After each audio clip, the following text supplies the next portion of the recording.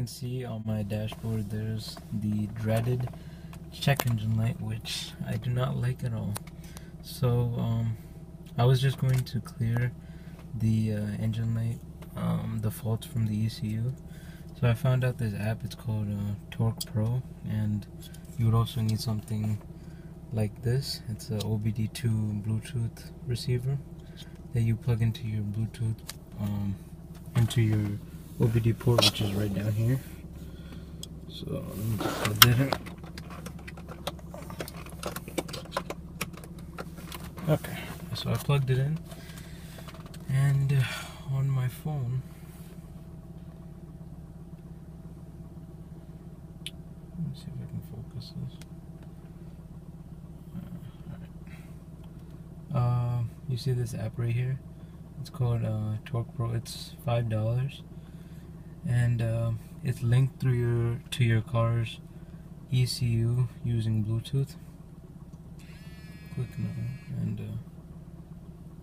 and it says Bluetooth pairing request from OBD2, which is the receiver that I just plugged in.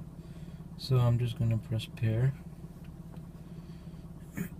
and you see right here, this icon means that it connected to the receiver, and then once this stops blinking, the car icon, see right now it stopped blinking, it means that it has connected successfully to the car. And one more thing, make sure your car is on.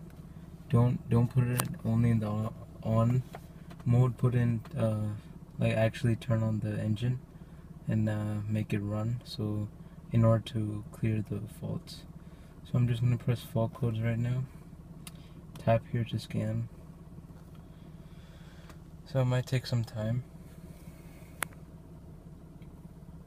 Once it gets up to 100%, then it will show all the faults, and then we'll go from there.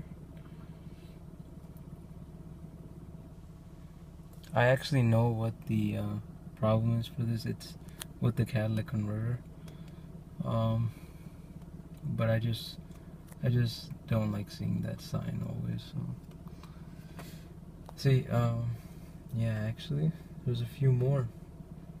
So I have a NOx. It tells you everything that's wrong with the car. I have a NOx sensor circuit, input bank 1, all of that, secondary injection, all of that. See all those codes right there? So in order to clear those faults, you press menu on your phone. However your phone is, just press menu, and then it says clear faults on ECU. Click clear faults on ECU, and it tells you like all the caution, like to have caution and everything if you clear all the faults. So just press OK, and then at this point it's sending the code to your car's ECU to clear it up. And you see right there, the check engine light is gone.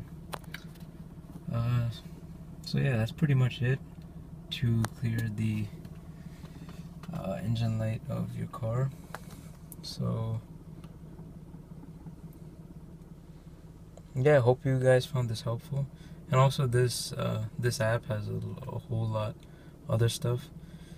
You can see all the real-time information, like while you're driving, like load, the revs, coolant temperatures, all the temperatures, oxygen sensor, voltage, and everything.